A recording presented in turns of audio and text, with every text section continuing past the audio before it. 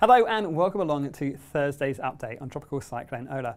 Let's start things off by taking a look at the satellite images and seeing how the system progressed through the night time.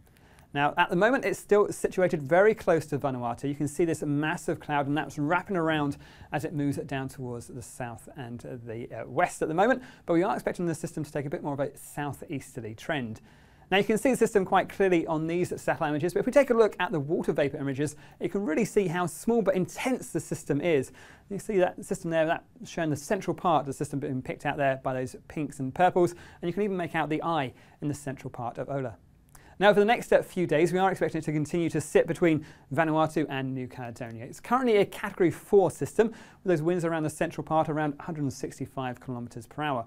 But as we go through the next couple of days, we are expecting that just to increase and intensify a little bit more, perhaps even reaching Category 5 as we go through in towards that first part of Friday. Now, it is going to be moving off towards the west before it takes more of a southeasterly trend and is likely to stay between New Caledonia and Vanuatu at the moment. But there are still going to be some much stronger winds, some heavier rainfall, some thunderstorms and a bit of swell pushing in towards New Caledonia as well as we go through in towards Thursday and Friday.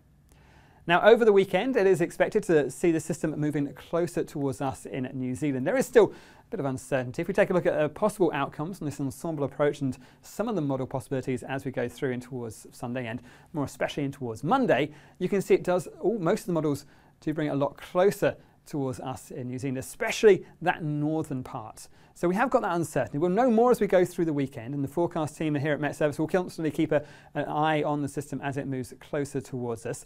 As it sinks southwards, it will lose its tropical characteristics, but could still be a fairly active system as it moves towards us, bringing stronger winds, gales, and some heavier rainfall towards those northern parts of New Zealand. So please stay up to date with all the latest forecasts, watches and warnings, and you can find all of those at metservice.com.